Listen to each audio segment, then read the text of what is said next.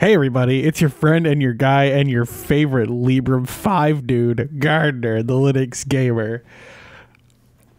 So I was kind of stunned when Brian Lunduke, the marketing guy at Purism, reached out to me and said, hey, would you like to talk to Todd?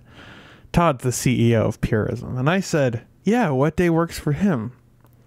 He said, how about Thursday? I said, Thursday works for me. What time? Brian's like, more importantly than when is where. I'm like, what are you talking about, dude? Where? On the internet, right? No. Turns out they flew Todd out here to Maine to meet me and show me and give me a hands-on demo of the LBRY 5. What? What? He was already on the East Coast, so it wasn't that big of a detour for him. But still, the fact that that Purism decided, hey, we should probably show Gardiner some of this stuff. I think that that's really cool, and it's super flattering. And holy moly! If you enjoy this video, make sure you hit that like button. It really helps the show out. You can also hit that subscribe button, ring that notification bell to stay up to date with whatever I'm doing here. If you don't want to do that, though, you can also sign up on LBRY, beta.lbry.tv/@thelinuxgamer. It's a totally distributed alternative to YouTube, and it's truly awesome. All right, so let's talk about this device. Now, I was told by multiple people that I've talked to at Purism to have my expectations of the phone tempered, right? Like, this is not going to be a day one drop-in replacement for Android phones, not the least of which is because of the app ecosystem.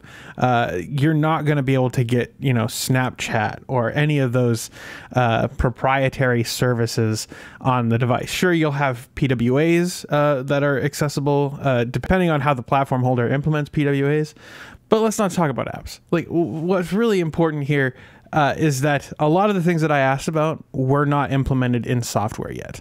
So here's the thing. The device that I got my hands on, the phone has the hardware. It has the camera, it has cameras, it has the Bluetooth module.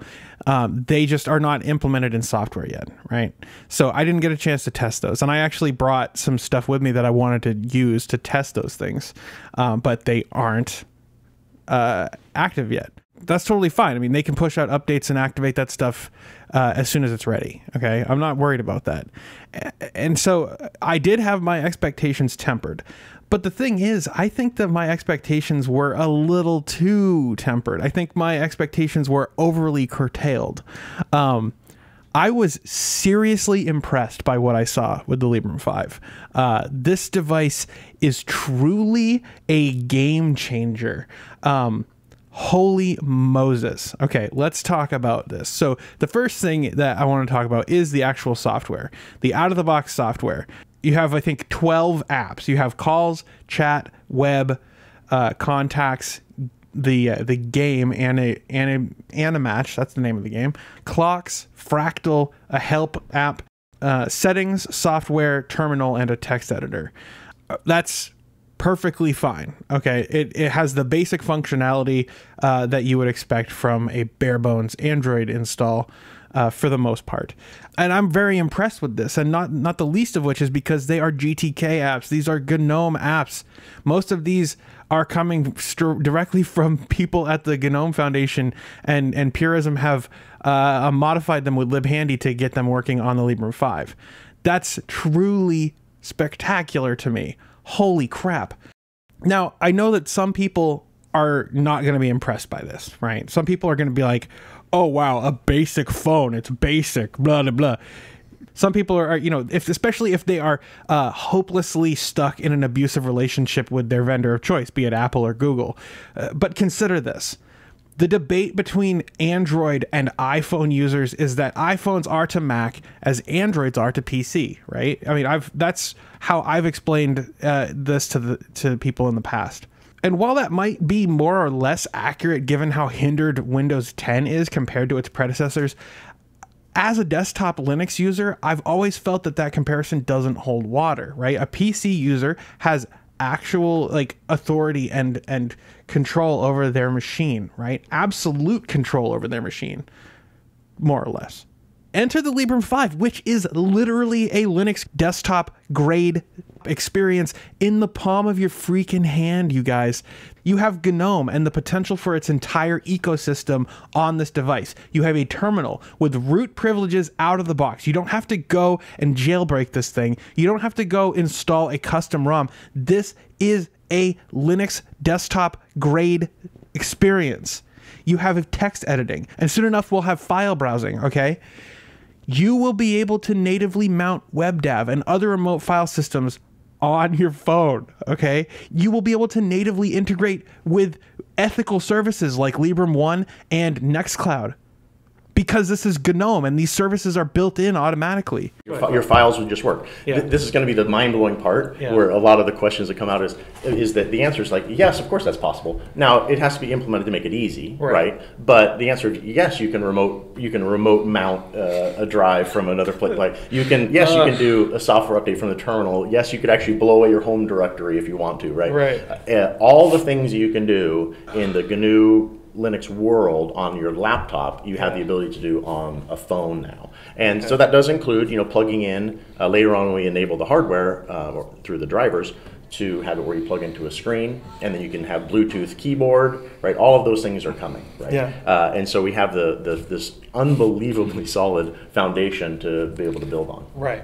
That's one of the things I'm super excited about, is like being able to have this kind of device be like the center of my digital life, and being able to like if I wanted to code, I could like SSH FS into like my server and mount my web directories and edit code and do whatever. You have complete freedom, which is the reason that all these questions are coming out is because the phones of the past have been so handcuffed that you can't just do something simple like that. Right. And so now you have complete freedom, and you're also protected from the foundation up. So those are all really strong reasons why we appreciate all the support of the current backers, right? And anybody else who's going to be buying the phone, understanding that, hey, this is actually a bigger movement we're starting that will actually get us to where you have complete freedom and a litany of applications. So in your case, when you're talking about remotely mounting Nextcloud, and then you can have just the file browser, and you can actually go find everything you want, and you can have the same things you'd have on your laptop, where you're talking about calendaring or viewing your photos or videos. That all can be done from the phone the same way you can do it from a laptop or desktop right now. That's so cool. I am so stoked. So let's talk about the performance now. The performance is pretty smooth when you're not doing anything super intense, right? Like if you're just kind of switching between screens, it works. It looks okay. It's not like buttery smooth. It's not like a consistent 60 frames a second, but keep in mind where they're at right now. All right, they are still optimizing this device, and as soon as you get it in your hands, there's going to be updates that will improve performance, improve battery life. All right, so suffice it to say, I played Animatch, and it was an actual slideshow. That's okay. They're going to go from 10 frames a second, which is my guess of what was actually being rendered on the screen when I was playing it, to, in the next update, maybe they're going to be 20 frames a second. In the next update after that, maybe it's going to be 30. In the next upgrade after that, maybe it's going to be 60. I have absolutely no doubt in my mind, especially when I watch, the YouTube channel Hackers Game. If you haven't seen it, check it out. He talks about the Librem 5 dev kit and he talks about the progress that they have made, and you can see where they started and you can see where they're at just 6 months later, and it's like, dude, this is an incredibly fast moving thing, and the pace of Linux software and free and open source software development is impressive, and we are going to get to a place where this performance wise rivals anything coming out of Google, in my opinion. I am so beyond stoked for this. Let's talk about the screen for a second. This screen is positively gorgeous, you guys. The screen is so pretty. Oh my God, I can't believe how pretty this screen is. So it looks significantly better than my current Android phone, the Google Pixel 2 or something. I think it's either the Pixel or the Pixel 2. I don't know. I don't care. The screen is gorgeous. Flat out beautiful. I wouldn't change a thing about it. Not one thing. Now, when the final specs of the Librem 5 device were announced, the fact that it had a 720p screen did kind of raise an eyebrow, but when I thought about it, I realized that it made perfect sense. And when I saw this device in person, if I didn't know that it was a 720p screen, I honestly would have thought it was at least 1080. If someone had bet me whether or not it was a 720p screen, I would have confidently bet that it was not 720p. It is gorgeous. You can't tell that it's not it's not a 4K HDR. Who cares about any of that crap? There are diminishing returns, especially in a form factor like this, where, you know, pixel density stops mattering. There are diminishing returns. You're not going to slap this in a VR headset, first of all, because that's not, you know, that's like way down the line if it's ever going to come. So doesn't matter. Second of all, this device, you know, the more pixels you have, the harder the GPU has to work, the less battery life you actually have. That's just a fact. So this device is truly gorgeous. The screen is amazing. Like, that was the thing that I was expecting to like the least. And when I saw it in person, I was like, damn. So I got a chance to actually sit down with Todd and talk to him about some stuff. And to be honest, I'm really glad that I did. He's such a genuine dude. He's so cool and down to earth and really smart, and he knows what he's talking about. And it was really, really, really nice to get to see this device and just kind of make this connection with him and kind of geek out together about the awesome thing that they've built. So I just wanted to like kind of put up a couple highlights of our conversation and the stuff that we talked about. And if you want to see the full thing, if you want to see all the footage that I got, you can head over to Patreon. My patrons get exclusive access to the full, raw, like unedited meeting that I had with him. This is really, really awesome. I am so stoked. Thank you to Bryant, and thank you to Todd for like meeting with me. Like, I can't believe that you guys gave me this opportunity. It's so awesome. So thank you so much. Thank you to the Librem 5 team for being cool and like developing this amazing device. This thing is a freaking game changer, my friends. This will change the world. This is a Google Pixel 2 XL. This is the Librem 5. Yeah. They have the same feel in my hand. Cool. Like, they have the same, like, this is like the flagship Android phone. Yeah, right. And this is, I mean, this is the flagship Linux phone. This is such an impressive feat, and I'm like so beyond. And this is not even the final build. Like, that's the thing that's no, this is the first one. This is our first one. Yeah, for sure. And it's and you know the aspect of when I was talking about loose tolerance and things like that, right, in the Aspen batch, these are the things I'm referring to, right?